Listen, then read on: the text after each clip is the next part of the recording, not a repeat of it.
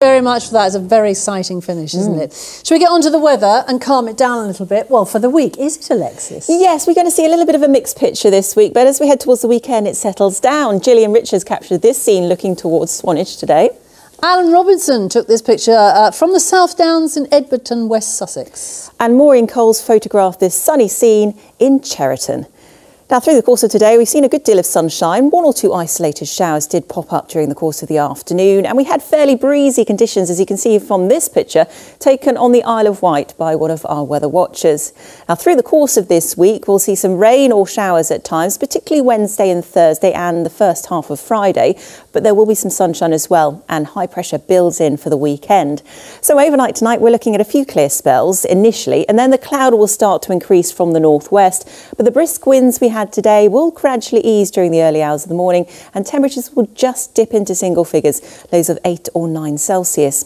Now, through the day tomorrow, the winds will increase in strength after a fairly bright start. We're expecting increasing cloud from the north and west, the best of the sunshine along the south coast and the Isle of Wight, and the chance for northernmost areas of the region, we could have some outbreaks of rain. Many places will stay dry. We're looking at the rain more likely to fall north of the M4, with temperatures tomorrow up to their seasonal average of 20 to 21 degrees.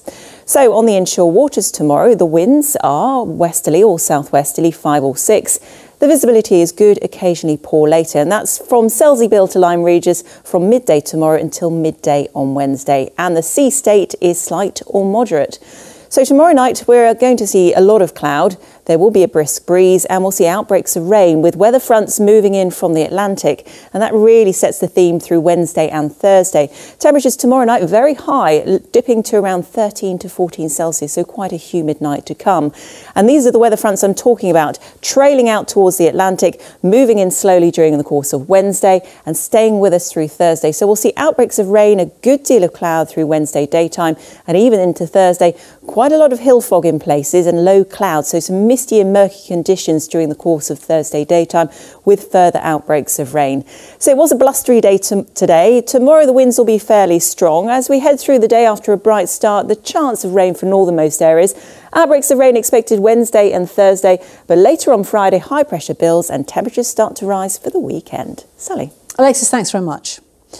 July at Goodwood normally means the popular Festival of Speed, but the event is cancelled this year, of course. So the West Sussex Circuit is swapping sports cars for family saloons for a socially distanced drive-in cinema. Mike Apps went along to see a 1970s blockbuster, and alongside him was a very special guest.